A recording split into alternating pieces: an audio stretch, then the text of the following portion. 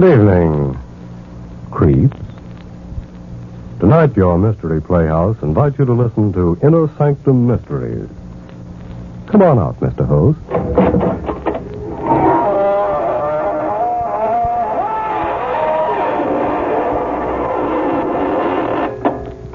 Good evening, friends of the Inner Sanctum. This is your host to welcome you through the squeaking door. Well, been shopping around for a nice case of murder? Of course you have. And you've come to the right place because the characters on this program simply kill themselves to keep you amused. Why, only the other day we were accused of making murder our business. But we wouldn't do that, friend. Oh, no. Because that would be mixing business with pleasure. And we consider it a pleasure to give some stiff the business.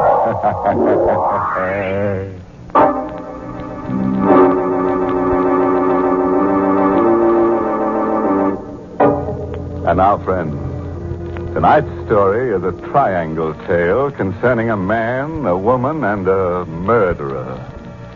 You've heard it said that those who laugh last laugh best. But we're going to prove that it never pays to get into a laughing contest with a ghost. Because ghosts always get the last laugh.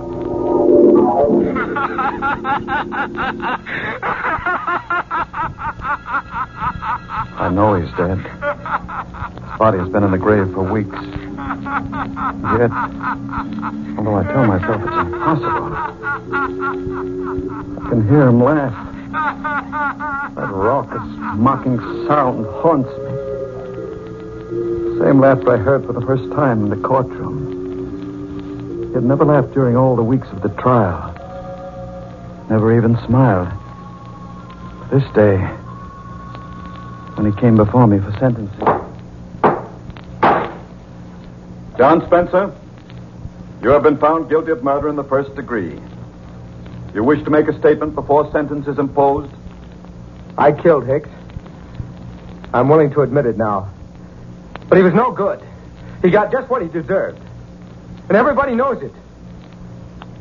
I'm not a killer. I never committed a crime before. And all I ask now is a chance. John Spencer, the jury took all that into consideration when it recommended life imprisonment. However, I have the power to ignore that recommendation. It is my firm conviction that to allow one man to take the law into his own hands is to encourage others to do likewise. I therefore override the recommendation of the jury and sentence you to be hung by the neck until dead. No. Judge, please. I've got a girl. We were going to be married.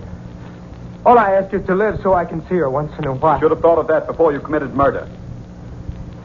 It's easy for you to tell me what I should have done. But you won't always be on top. Maybe someday you'll be down here where I am. When that happens, I hope they throw the book at you just like you're doing to me. Bailiff, remove the prisoner. Won't I be laughing when that happens? Wherever I am, I'll be laughing fit to buzz.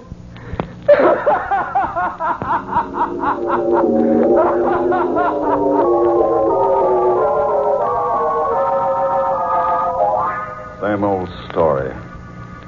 Prisoner pleads innocence or guilty with good cause. Asks mercy. When clemency is refused, condemned man curses judge and hopes that judge will someday find himself in a similar plight. Spencer's outburst failed to move me in the slightest. I'd heard it many times before. I went home to forget about the Spencer case.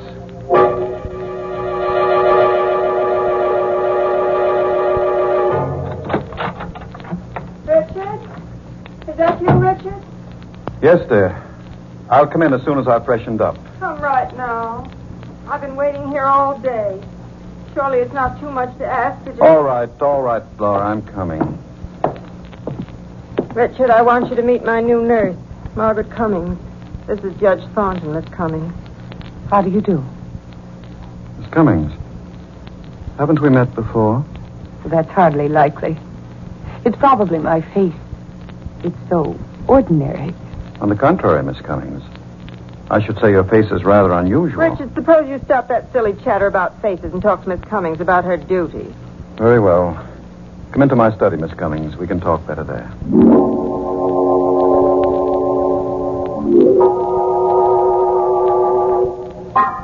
Sit down, please. There's not much to say, really. In the first place, my wife's heart condition isn't really dangerous. Yes, I gathered that from Dr. Fletcher. Oh, he told you about my wife, eh? Oh, yes. You're a professional person, nurse, and I believe in frankness. It makes things easier. My wife is 11 years my senior, getting on past middle age. She is a bit worried. Not that I give her any grounds for it. Jealous. You understand? Perfectly. She's not an easy person to get along with. You'll have to humor her. I'll do my best. And, Miss Cummings. Yes. I was just wondering where it was that I saw you before. Escapes me. You know, Miss Cummings, your face is rather haunting.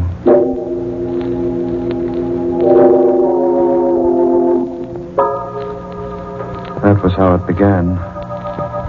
We played a game during those first few weeks. I would ask, Miss Cummings, where was it that I first saw you? Don't you remember yet? No, I don't. Well, I do. And someday, if you're nice, I'll tell you. We would laugh together. Having the girl in the house made me feel young again. But it didn't last. It ended one evening in Laura's room. Richard. Yes, dear. Put down that newspaper. I want to talk to you. I'm listening. Don't you think you're going a bit too far, Richard? Too far? What do you mean? I mean Miss Cummings. Oh. I won't stand for it. I won't allow you to disgrace me in my own home with a woman who's little more than a servant. Oh, Laura, for heaven's sake. I may be a bedridden invalid, but there is a limit. You're jumping to ridiculous conclusions, Laura. Ridiculous, am I? I suppose you'll deny you're in love with Miss Cummings. That you've been carrying on with her right under my nose. Certainly I'll deny it. I've got eyes, Richard. I've seen you two whispering together. I've watched how you look at Oh, you're her. talking utter nonsense. There's nothing between me and Miss Cummings. Nothing? Nothing. Absolutely nothing. Well, then, I'll give you a chance to prove what you say. I don't want Miss Cummings here. Dismiss her. You want me to dismiss her? Yes, Richard. I do.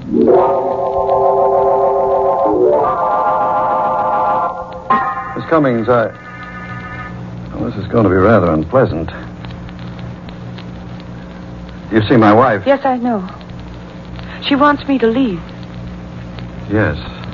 How did you know? I couldn't help overhearing the conversation. Well, then you also know why she wants you to leave. Yes. But you warned me when I first came here that she was jealous. It's been very pleasant having you here. Thank you. I'm going to miss you.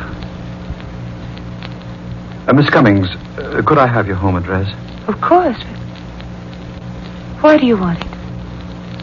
I hope you won't think me presumptuous, but, well, perhaps we might be able to see each other. Would that be wise? No, it wouldn't be wise. But I might as well face it. I couldn't hide it from Laura, and now I can't hide it from myself. I love you, Miss Cummings.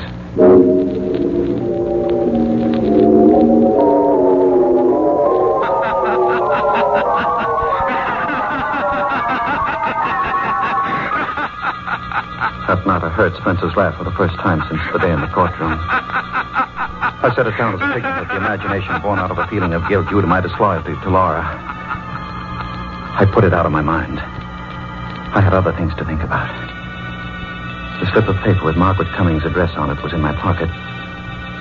A dozen times during the next week I picked the telephone to call her, but something held me back. It was fear, I guess.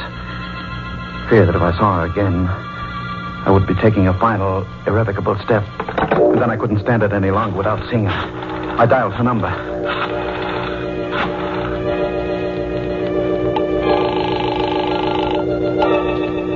Hello? Is that you, Margaret? Yes, who is this? This is Richard. Richard. Judge Thornton. Oh, hello. How are you? It's been so long I thought you'd forgotten me. There's little chance of that. Could I see you tonight, Margaret? Why, yes, of course. Come over as soon as you like.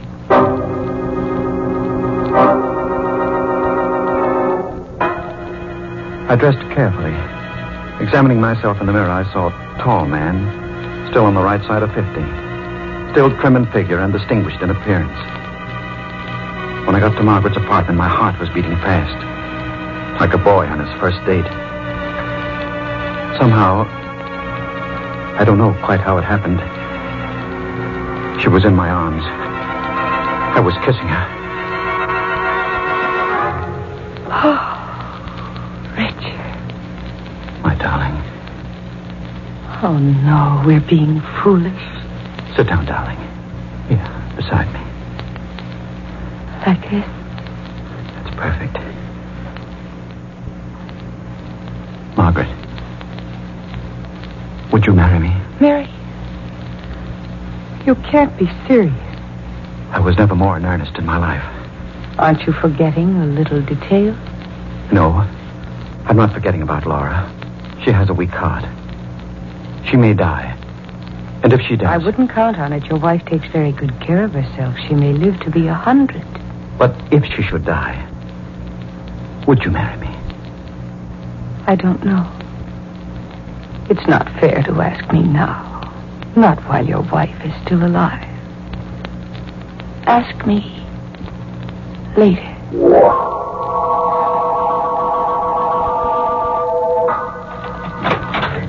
Oh, Richard. Did you have a pleasant evening at the club? I didn't go to the club, Laura. No. No. I lied to you. I spent the evening with Margaret Cummings. Richard. You were right. I'm in love with her. I never knew what love meant before. I can't live without her. You're mad. You don't know what you're saying. I want a divorce, Laura. Divorce? No. I want it immediately. You can't do this to me. Oh, my heart. What? Now see what you've done. Laura. Oh, the shock. My pills, Richard. Give them to me. Hurry. Hurry, Richard. I knew she was pretending the heart attack, Oh, Richard. hoping to play on my sympathy. That was Laura's favorite trick. It always worked before. Not this time. This time I would pretend until I was ready to act. I gave her the pills, watched her take them and sink back in the pillow. Oh. Thank you, Richard. Feel better now? Yes, dear, much better. I don't know what I'd have done without you here. I would have died. Oh, Richard, say you didn't mean what you said before. Don't you see I couldn't go on living without you? You won't have to, Laura. Then you won't leave me for that girl. I'll take care of you. Here, let me make you more comfortable. Pillow needs rearranging. Yes, it does. Richard, what are you doing? I'm fixing the pillow. I don't want to say. Lie still. Stop twisting around.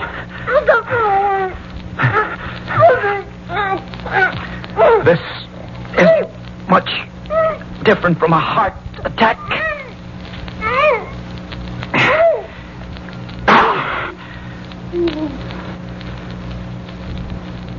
Laura? She's dead.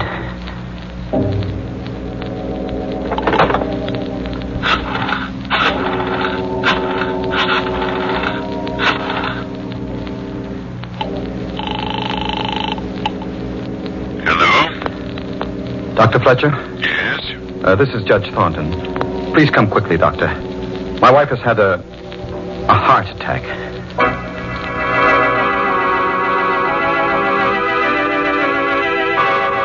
It happened during an argument. It was nothing important, Doctor. Just a domestic quarrel. And suddenly she had the attack. I gave her the pills, but by that time it was too late. It's too bad. I'd only known that her condition had become so dangerous. Oh, Judge, you've nothing to reproach yourself for. These things happen. Will you take care of the formalities, Doctor? Oh, yes, of course. The death certificate? I'll list the cause as failure of the heart. There was no need to act the part of the stricken husband after Dr. Fletcher left. I stood looking down at Laura's body. She was dead. And Dr. Fletcher's certificate would clear me of any suspicion of murder. I was free. Free to marry Margaret.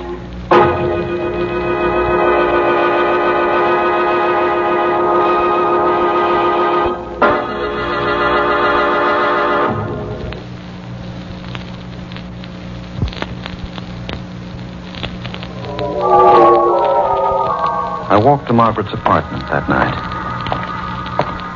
The street was dark. Empty. I had the uncomfortable feeling that I was being watched. Followed. And then I heard footsteps behind me. I hurried my pace. And the man behind me did likewise. Frightened as I was, I decided to stop and confront the follower. He came toward me. His face and figure shadowy in the dark. What do you want? Why are you following me? You ought to know, Judge Thornton. Who are you? Come closer so I can... Spencer. John Spencer. It can't be. You're dead. Dead, am I? Well, you ought to know, Judge.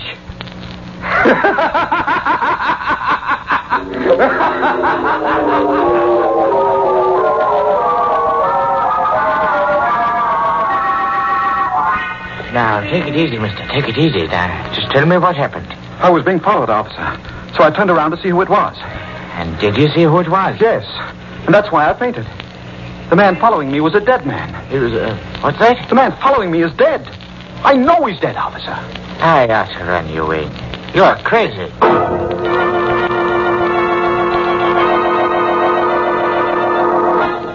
I had intended to tell Margaret that Laura was dead. I meant to ask her to marry me.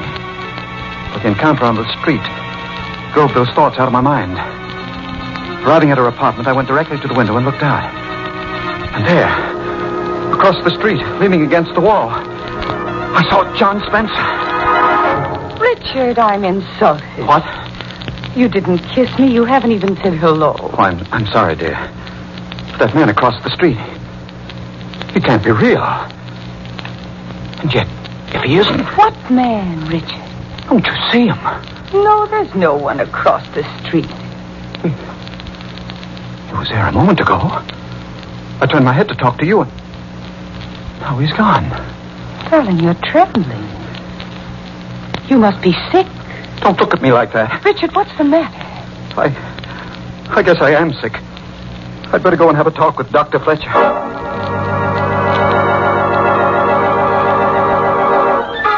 Yes, I remember the Spencer case very well, Judge Thornton. You could have spared Spencer's life, but didn't. And now you imagine that he follows you. Yes. But the man is dead. Then it was his ghost that followed me. His ghost I spoke to. His ghost that laughs. There are no ghosts, Judge Thornton.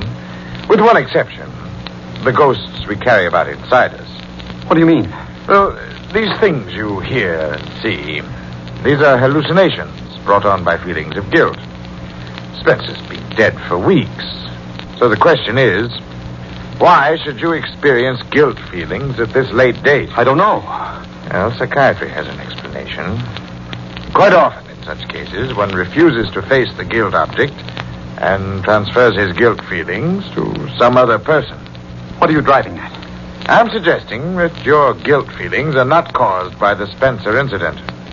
And I'm going to ask you a blunt question. Did you murder your wife? Why, of all the idiotic... Now, just a moment, Judge. Just a moment. I've been rather uneasy about the circumstances of Mrs. Thornton's death. But you yourself diagnosed it as a heart attack. I accepted what you told me that night. A superficial examination of the body did indicate such a conclusion, yes, but your wife's cardiac condition was mild. Now, your guilt feelings lead me to suspect... This murder talk is ridiculous. Were there any signs of struggle, any marks of violence? Of course not. Mrs. Thornton might have been suffocated. Oh, nonsense. Perhaps. At any rate, I intend to recommend to the coroner that an autopsy be performed. An autopsy? Yes, it would determine whether or not death was due to suffocation. You should have no objection if I am mistaken. You meddling fool. Judge Thornton, put down that paper. You were so clever. Stay away from me. I've gone too far now to stop at another. My